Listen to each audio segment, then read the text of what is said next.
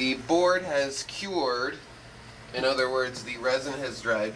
We've actually done a little bit of sanding because the filmmaker was not here yesterday, so we got started on the sanding, but the sanding involves basically a lot of sanding. We've got the big grinder with these things called soft pads that you attach to them, and then this smaller buffer, and basically you've got paper that starts at about 80 grit and then goes up to 600 or so, and the last stages are with water because you don't want to go through the resin. You'll end up with foam and then you'll have to fix it, and that's like a big problem.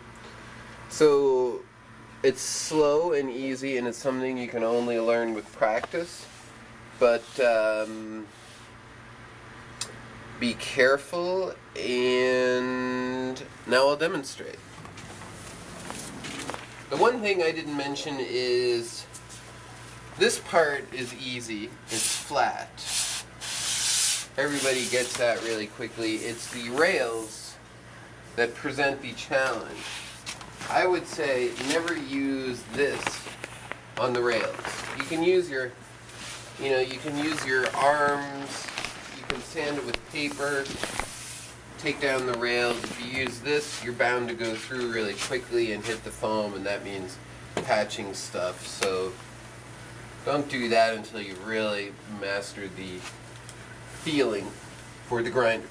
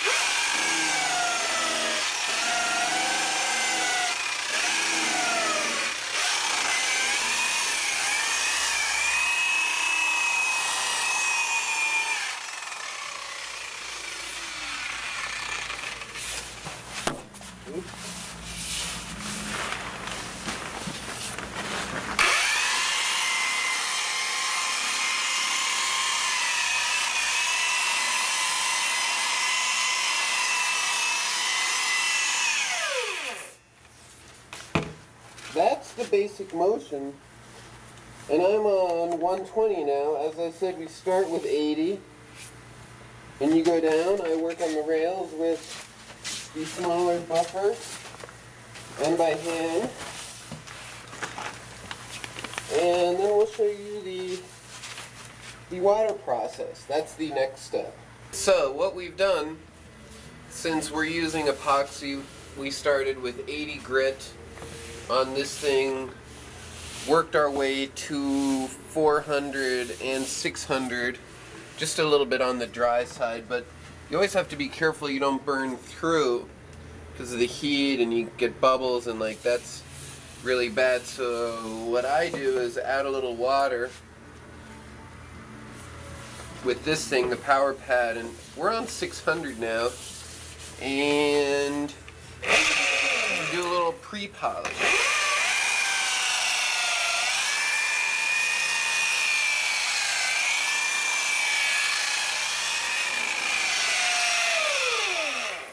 And what I do is keep moving all over, and with the soft pad you can hit the rails a little bit without burning through, and because it's wet you can stay on it longer. And in a moment we'll get to the buffing polishing part, and we're getting very close to finally being done. Alright, so we've gone through on our various grits of sandpaper. I go up to 600, sometimes I even go up to 1200. I think that's overkill. Most people probably don't go that high. What we do now is use a little buffing compound, put that on the bonnet,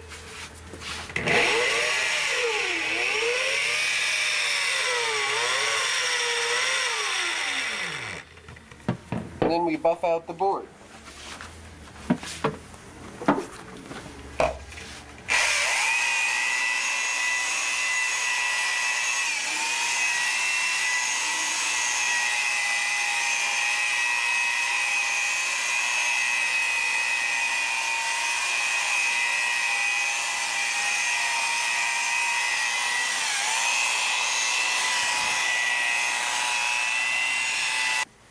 then once you've done that, then you've just got to add like a UV protector, which I'll show you next. So we've gone down to 600, and then we buffed with our buffing compound, and now we're going to put some acrylic Teflon sealant with UV protectors on the board, and that's the last step. I'm going to rub that in. I think it's the UV protector that is crucial. Any kind of resin will go yellow in the sun. I'm going to try to keep that to a minimum. Some of the resins have some of that in there, but this is a nice thing to put on your board. Makes it kind of slippery. And then you just polish off.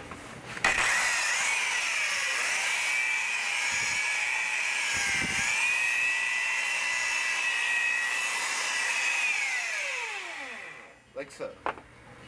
And that's it. Alright, this is the official end of the video wrap-up part of the video. What I would like to stress is this is really fun for a certain kind of person. Unless you like making a big mess, really figuring things out and working with your hands, I think going out and buying a surfboard is so much easier. It takes a long time to get good at this. It looks kind of easy. It's not.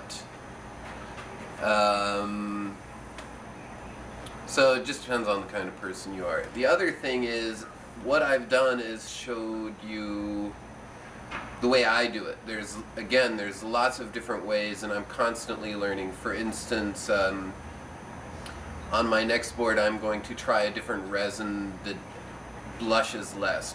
In other words, it dries smoother. There's an additive that speeds up the curing process from an outfit called Resin Research. I don't know if it's really true, but if it is true what they say, then I'm definitely going to switch over. It's more expensive, but should be better. And also, I started the first layer of fiberglass on the bottom. I think on the next time I'm going to start on the top. Maybe that'll make this part of the board easier to make perfect. So I'm going to, for everybody that gets a one of these DVDs, there's going to be the classic handout that will outline all the materials and all the ways to source those materials, and